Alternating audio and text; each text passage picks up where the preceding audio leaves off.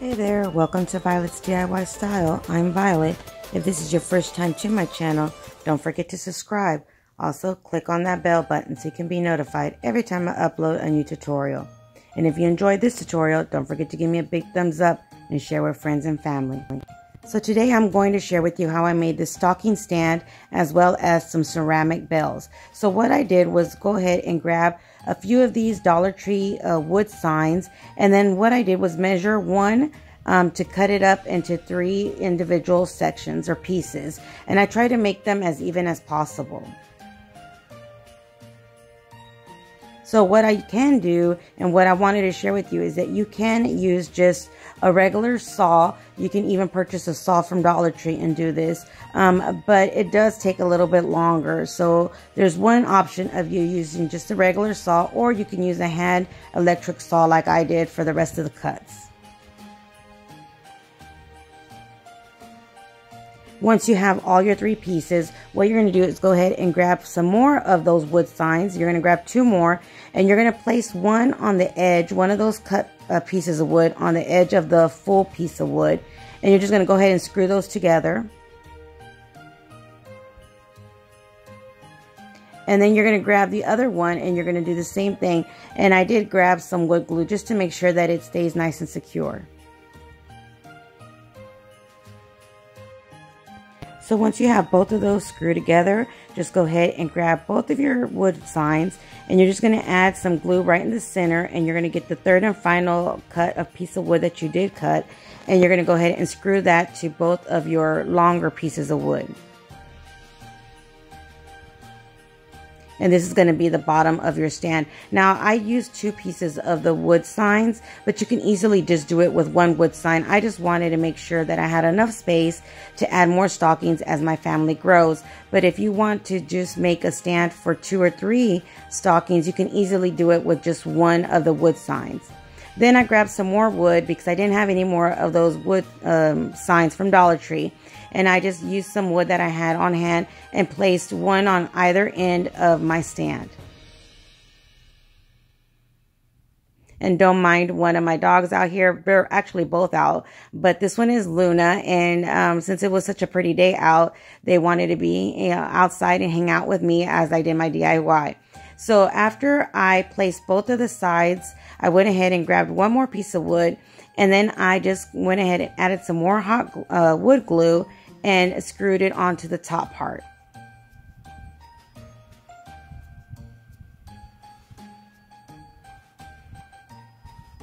And then once you screw it all together, you can just let it dry for a little while so that wood glue has a chance to dry.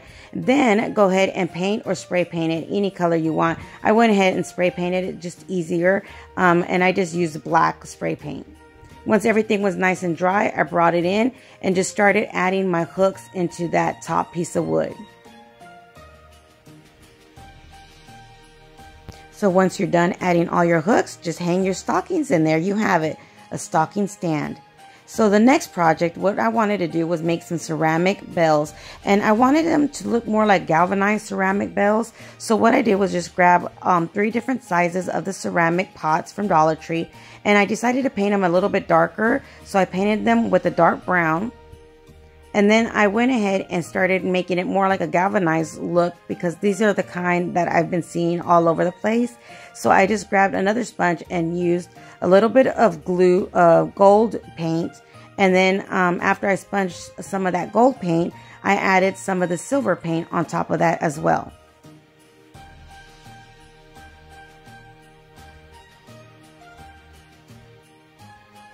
This is the look that I was going for, but you can easily paint these all red or all gold, spray paint them all gold, or even leave them as the ceramic style if that's what you're going for.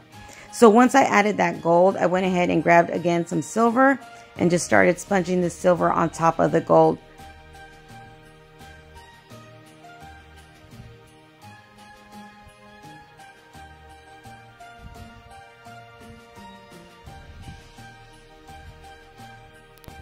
There's so many ways you can make this DIY as well. You can use them and make them more like a farmhouse style with paint, maybe white paint, or you can even use them as a boho style and just leave them the ceramic color as well.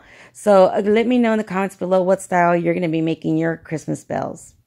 So once I was done adding that silver, I just went in and added a little bit more brown on top, and that's how they looked, kind of like that galvanized old rustic look. Then I just did the same process on all of the other pots. Just sponged on the gold, and then I added some silver. And then I went in and added a little bit of darker black and brown as well. Just until I got it almost the same or as close as I could to the other bell. Then I did that with the third and final one as well.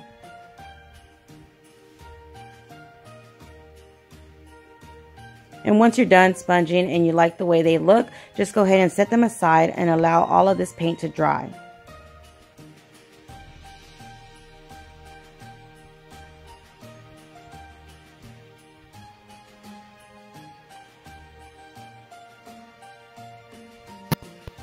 So while the pots were drying, I went ahead and grabbed some jute twine, and I grabbed some bells and just threaded those bells through that rope. Now you can also use a wooden bead if you'd like to, but this is what I had on hand.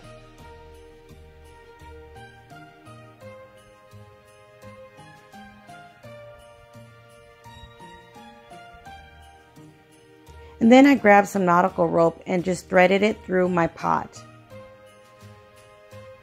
And what I decided to do on the top was make a loop with the nautical rope and just hot glued it together. And just so you wouldn't see that hot glue, I grabbed some more of that jute twine rope and just wrapped it around the top part as well. Just to cover up mainly that glue where I attached both of them together to make that loop. So you can wrap it around as many times as you like. This basically is up to you and optional.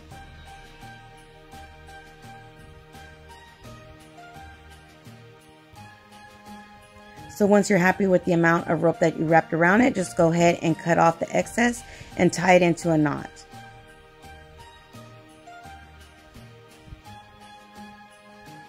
Then you're just going to go ahead and cut the nautical rope from the bottom part of your bell. And you're going to go ahead and grab your bells that you attach to the jute twine, and you're just going to go ahead and cut a little piece off of that and tie it onto the nautical rope. This was the only way I thought of doing it, but after I did it, I realized that I could have just glued the bells onto the nautical rope itself. I just did it this way thinking since I couldn't thread the nautical rope through my bells, this would be an easier way for them to hang, but you can easily just glue them onto the nautical rope. But what I did was just tie a knot with the jute twine around my nautical rope just to allow those bells to hang.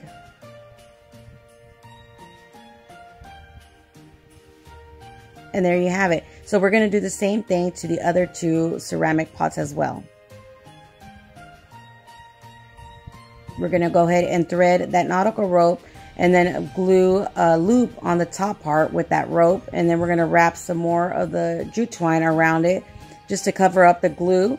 And then cut the bottom part of the nautical rope, attach the bell to the bottom, and there you're going to have it, your second bell.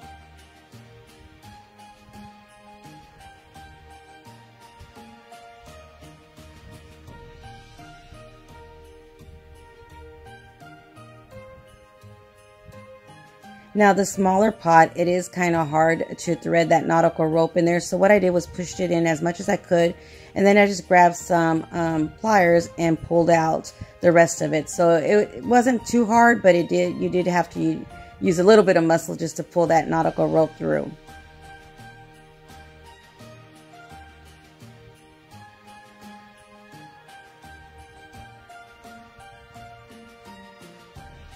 Once you're done adding the bells, there you have them. Now you can leave them as individuals or you can tie them all together. And this is the way I've seen them. So this is the way I decided to go ahead and do them.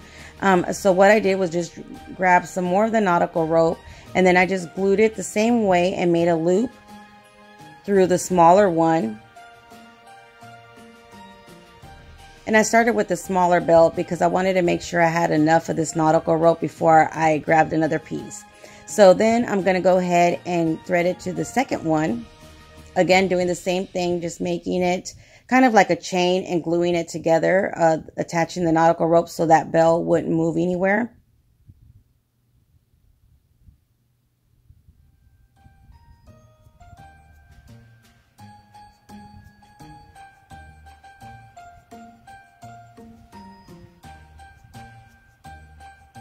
And you can space these bells out as far apart as you like. I spaced mine out just to make sure that that one bell was right at the bottom of the second pot, and then the third and final one was right at the top of the middle one.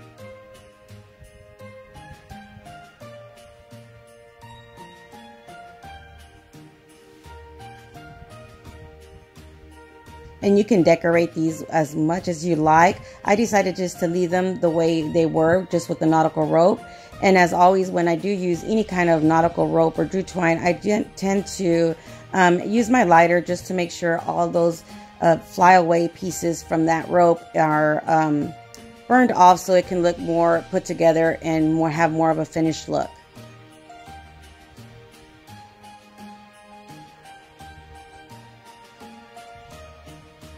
And there you have it, some ceramic galvanized bells. So here is me just adding my stockings to my stand.